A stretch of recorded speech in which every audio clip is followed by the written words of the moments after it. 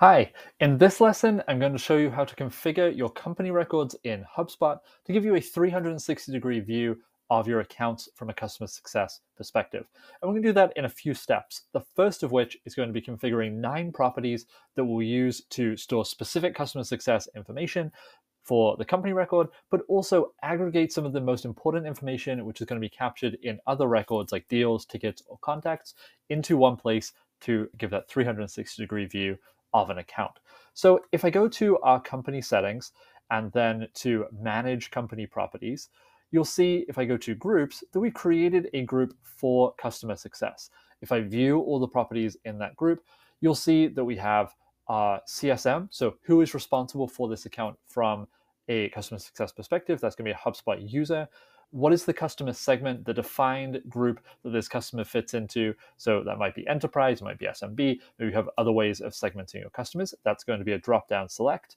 We're going to include health score here, which is going to be a drop-down select as well, where we're going to use an emoji to categorize the health score. We will calculate health score in a later lesson, but for now, that's just the categorization of that health score. We have the next QBR date, which will be a date picker field. We have the renewal amount for this account, which will be a formatted number field for currency. And then we have the renewal date, which will also be a date picker field. We also have a couple of other values, which if I go back to the company record, you'll see we have the onboarding CSM and the onboarding plan URL, along with the onboarding status, which are going to be fields that are going to come from the deal or ticket where we're managing our onboarding. We'll again cover that in a later lesson. But once we have these fields set up, the next thing that we want to do is make them really easy to find and access for everybody who is looking at a company record. To do that, I'm going to go back to our company settings, record customization, and then customize the left sidebar.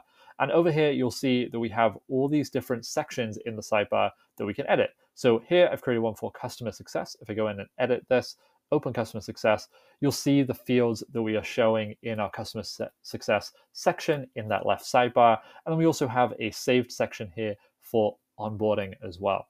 So if I go back to our company record, we've covered this left sidebar, which is going to include high-level information about the customer and what has happened during their onboarding, which is, of course, a critical moment in getting them up and running and successful. The next thing to talk about is over here in the right sidebar, we have all the associated records for this company.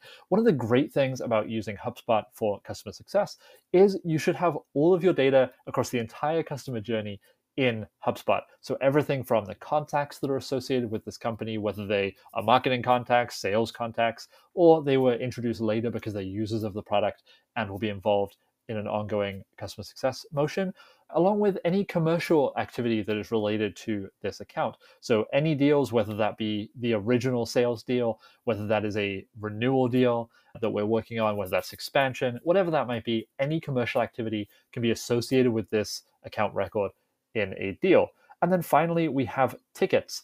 Tickets are a great way to log support tickets, but also to manage critical lifecycle moments like onboarding or anything that is an important moment in the journey, but is not commercial. So onboarding would be a big one there. If you have QBRs and you have a pipeline, a process you're running for QBRs, that could also be a good use of tickets. We aren't really using too much below this at this point, but we can get into that later as well. The final thing to mention to really complete the view of your customer is HubSpot by default will track everything that is happening with a customer. That's emails, calls, notes, meetings, tasks, is going to be all listed in this central activity feed. One thing that can become really difficult and a little time consuming as you have more engagement, there's more going on with this account, is getting a high level picture and giving everybody a good overview of what is happening with an account. So we like to pin this note to every account, which will answer 3 questions. What do they do? What are their main goals? And is there any extra context or any extra notes from previous calls that we might need to know? The best way that I found to do this is to actually use a saved snippet to create that note. So if I go to snippets, you can see we have this customer account overview note, and we're just going to include the 3 questions right inside of that snippet.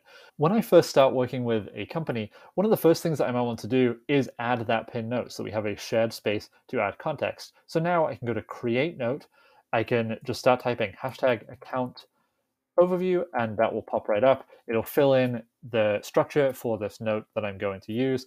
I can fill that in, I can save the note, And then if I go back to the note, actions, and pin, it will now stay at the top, whatever additional information is added for this account.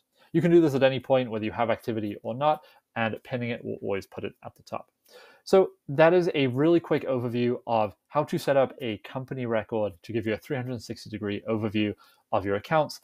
And we will get into how do you populate the data in those properties? How do you set up the associations? And what are you going to do with those associated objects like deals or tickets in later lessons? But next up, we have how to use this data in your new company records to create filtered views that will help you prioritize your work and give the customers who need it attention first. Hope this is helpful. Let me know what you think in the comments below. Thanks so much for watching.